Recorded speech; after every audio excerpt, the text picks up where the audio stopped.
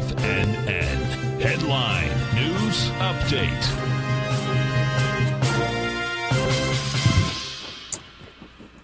Welcome, folks. We have the Dow Industrials trading up by 545. NASDAQ is up 123. S&Ps are up 55. Bottom line, they get a little bounce going here, folks. And if you do this, take a look at the, we'll go to the Qs. Well, let's go to the SPY first. Let's go to the Qs first. You take a look at the Qs had price projection of down there at 352. We got to 354. Bottom line, you're going to get a bounce out of here. You're coming into your, so the benchmark, that bar that we were looking at, the high of that bar is 355. The bottom's 352. You had 64 million shares traded.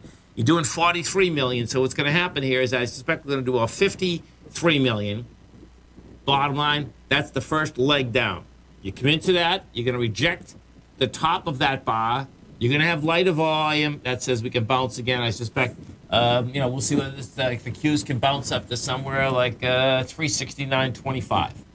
We take a look at the S&Ps. If you take the SPY up, you're going to see the same situation in the SPY. SPY got down to a price point today of 427. Rejected lower price. You're at 435. You go the buy. You're going to the same benchmark that we were talking about. The top of that benchmark was 431. The bottom is 421. We did 427. You're going to get a rejection of 431. You're going to have lighter volume. We did 147 million there, and you have 89 now. That's saying that we're going to do probably about 110, 120. And for the folks that you do have the out of time in the trade, you're going to see here, this is really cool how this came down. Because what we had is this, and I've talked about this many times. When you come down into a swing and the volume comes out before the swing, the market's tired. And that's exactly what we had. Yesterday you come down with 140 million. Today you only got 89, and you're going into 147. So bottom line, we're going to get a little tradable bounce out here. Gold market wants higher price. Gold's going sideways out here today. It's only up $1.80. Bottom line, you had wide price spread yesterday. You had accelerated volume. You broke the downtrend. You're at 1728. Gold wants to now run up to this 1836 area.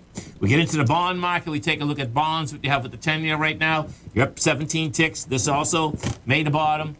Bottom line, you're going up. We'll see where this can go. Now, the 10-year, what's going to be really cool about this is that the 10-year, what you're going to watch like a hawk, okay, is going to be, where is she? There is the 133.25. Stay right there, folks. Come right back.